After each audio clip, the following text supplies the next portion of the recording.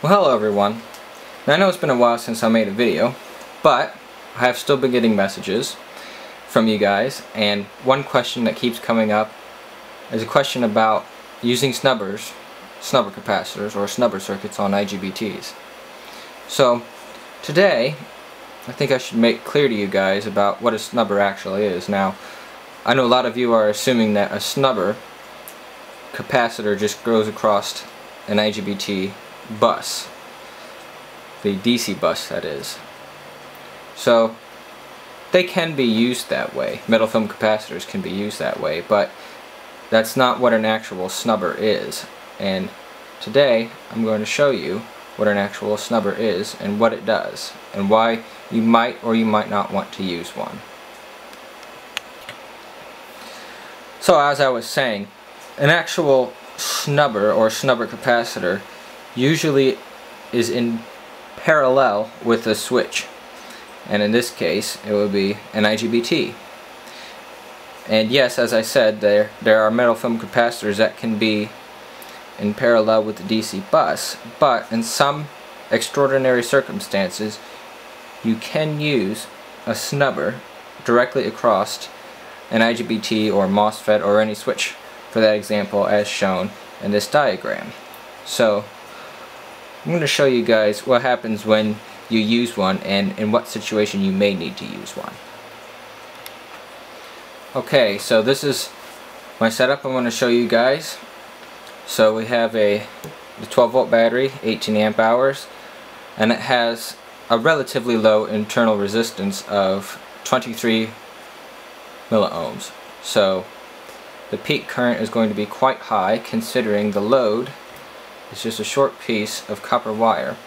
The IGBT is a CM300 PowerX IGBT, and we're using HCPL3120 gate driver with a 2 ohm resistor. Yes, I know that is too small, but for this experiment it's going to help me show you what I need to show you.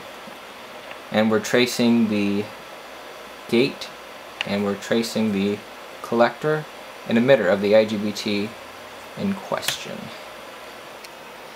So as you can see, when you switch off a high peak current, very quickly you get a very large voltage spike, and that's to be expected as the peak current in this situation is in excess of 500 amps. Now, I'm not melting the copper wire because the duty cycle is very low. It's only on for a very short period of time and then it's right back off.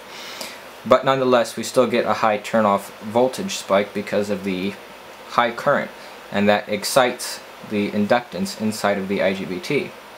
So in this case, a metal film capacitor across the bus bars would help, but it wouldn't do enough to quench that spike. Now, if you notice up in this right hand corner here, this is a bus voltage, and the oscilloscope's got 20 volts per division, so we're getting 6 times the bus voltage as a turn-off spike, and that's not good.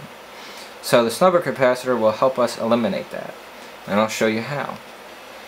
So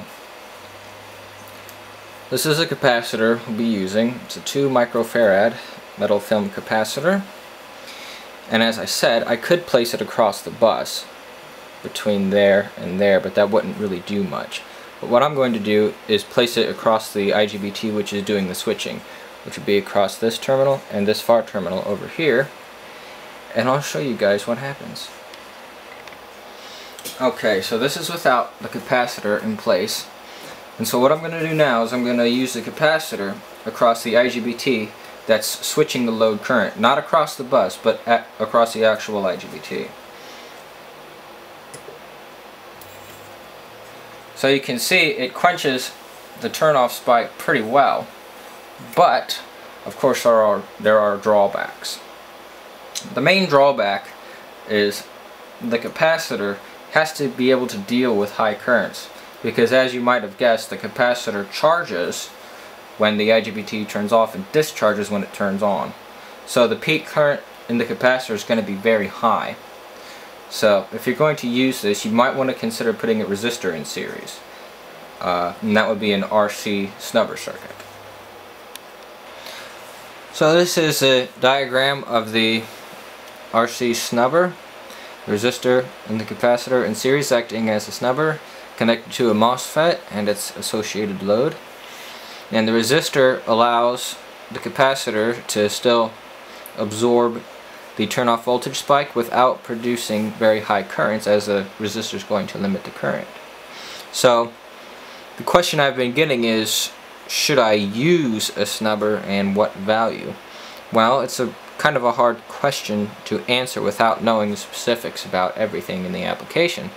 But I will tell you this: if you are switching off at a very high speed and in a very short amount of time, and you're switching off a large amount of current, and you've done everything you can to reduce the inductance of the bus, and you still get a nasty turn-off spike, it might be worth considering.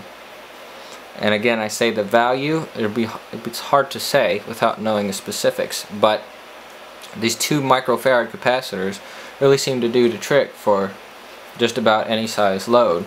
And you saw in the video we were switching off probably about 500 amps peak, maybe.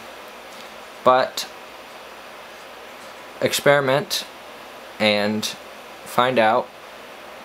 The best way really is to get an oscilloscope so you can see what's happening when the IGBT turns off, because otherwise you're kind of just going in blind. But that's going to be all for today, guys, and I thank you for watching. And I know that I haven't done a video in a long time, but life's been kind of crazy and a little bit hectic, but I'm still reading all your comments and messages. It might take me a while, but I'll get to them. And I thank you guys for subscribing. And once again, thanks for watching.